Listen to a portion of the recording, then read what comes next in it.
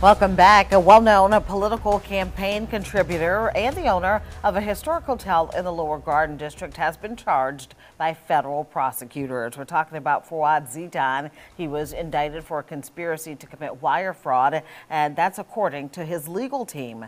Now, it comes just over a year after WDSU Investigates broke the story about a raid at Zitan's business on Prytania Street. FBI agents went in and large boxes were carried out.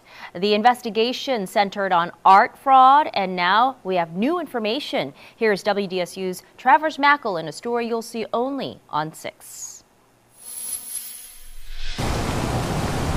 Only our cameras were rolling in June of 2021 when the FBI took what looked to be large pieces of art out of the Magnolia Mansion in the Lower Garden District. Box after box loaded onto a van and then driven off by the feds, leaving people staying at the bed and breakfast shocked. FBI guys with moving boxes is a bit unusual for us. This is a first for us. And now we have a much clearer picture of why the FBI was there and what they took. If a bill of information is filed, we expect to see that the defendant is cooperating with the government. This is different. This is an indictment. However, in this particular case, I don't think that eliminates the possibility that we will see cooperation in this case. I just want to show you all just real quickly, look. Last spring, just about 6 months ago, Zitan also declined to say anything about the situation at Magnolia Mansion. Since the June 2021 raid, Zitan has leased the property to 2 people, but went to court last May to try and have them evicted. Any comment at all? Not today.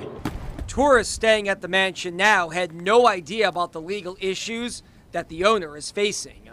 We can also confirm that Zitan did meet with the feds numerous times since the raid back in 2021.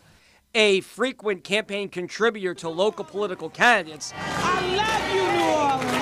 Zitan was on the stage with Mayor LaToya Cantrell when she won her first term back in 2017. Our new champion for the mayor of the city of New Orleans.